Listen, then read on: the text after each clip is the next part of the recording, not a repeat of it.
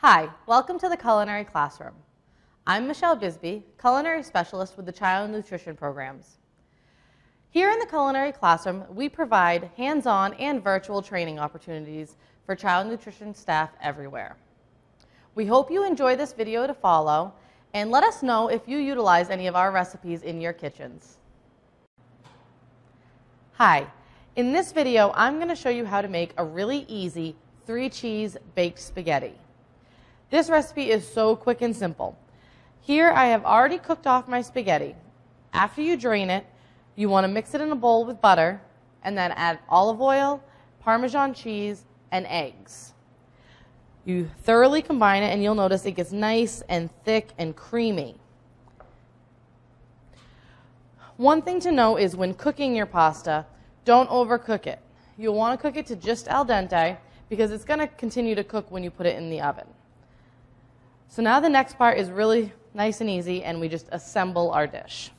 So you want to make sure you spray down the pan that you're going to bake it in. You place your spaghetti mixture right into the pan.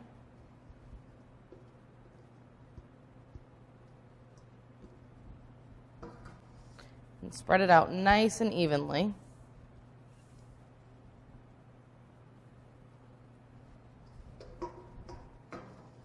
And then we take cottage cheese. And we want to just spread this out evenly over the spaghetti.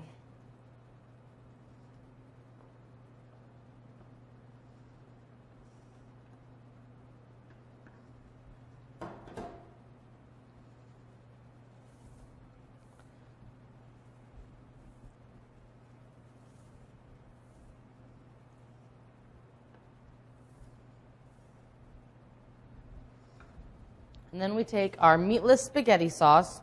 If you want to, you can use a meat option in your school. This is just a nice vegetarian option for students. And we just pour it right over the top here. And as it bakes, that sauce will just kind of melt right down into that spaghetti and that cottage cheese. So make sure it's spread out nice and evenly.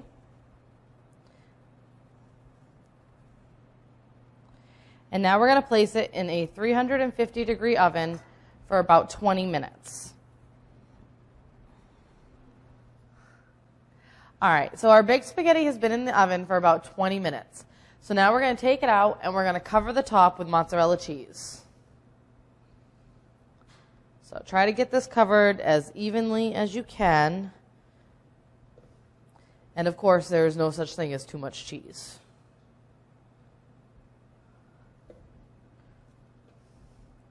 All right, and we're going to put this back in the oven for about 5 minutes or until the cheese is nice and melted and starts to get a little bit of color on it.